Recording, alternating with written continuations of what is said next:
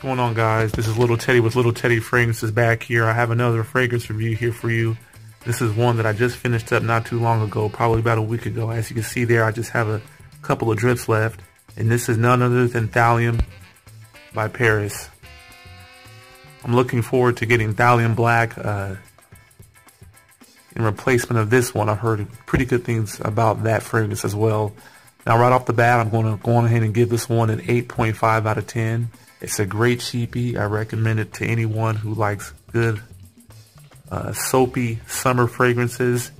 This one also kind of comes off with a very sweet, in my opinion, cotton candy, pineapple type of smell throughout the fragrance. It's pretty linear from beginning to end. It has a very zesty soap smell. I think that kind of pops off the skin, which kind of gives it pretty good sillage. And other than that, the longevity's good. It's pretty good stuff across the board, and it's definitely worth the money. I would actually pick this up for probably about $30, in my opinion. It's that good. I don't really see a real reason, to wear this in the winter time or the fall time. There's other fragrances for that. This is a pretty thin fragrance. It doesn't have a ton of depth if I were to compare it to some of my other summer fragrances like Hannah Mori. But at the same time, it's a very good fragrance, and the notes in it are very well blended, and everything complements. Everything just goes together really well.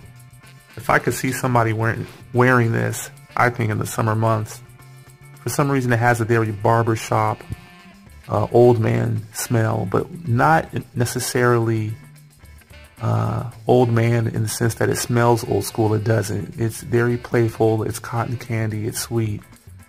But if you could think of a gentleman in his middle age that is very playful, this is definitely something that he would wear. So for that reason, if I could imagine somebody wearing this, I would say probably like a Steve Harvey. I could definitely see him wearing this,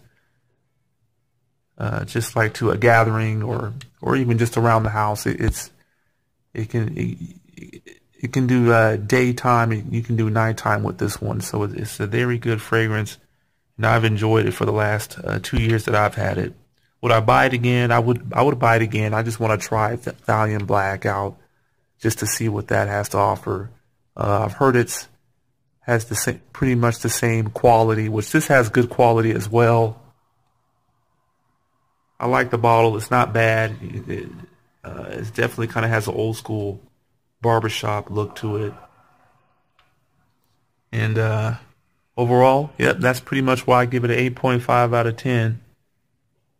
And this one, it's not overly strong as some others might say it is, in my opinion. I can overspray this one if I want to, so I can go heavy on the trigger, and it's not going to choke out anybody. The only thing that happens is you get more projection and more longevity. So I go kind of heavy on the sprays with this one.